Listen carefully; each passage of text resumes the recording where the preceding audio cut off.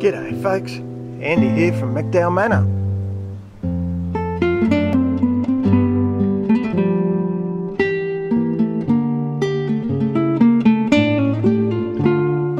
G'day folks, this is going to be a very quick and cheesy little clip. I wanted to show my friend Dale an easy way of making a cheese press. So what you're looking at there, Dale, is 4 big bolts with nuts on them, obviously. Wait. 2 cheap bamboo cutting boards, and I'll show you how this baby works. So you can see that's really simple. You drill 4 holes, 1 in each corner of the cutting boards, just thread the bolts through. Now I'll give you a look at it in action, so to speak. Before I show you it in action, what I was saying, Dale, about a follower, that is a follower.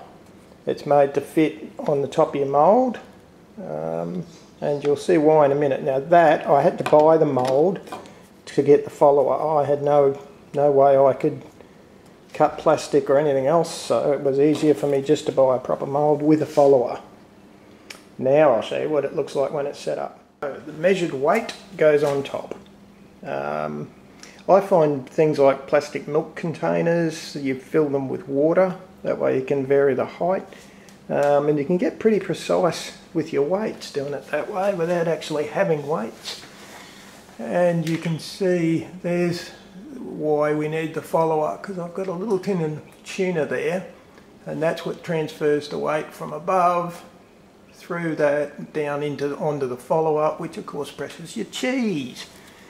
So it's a pretty simple setup, Dale, you can see.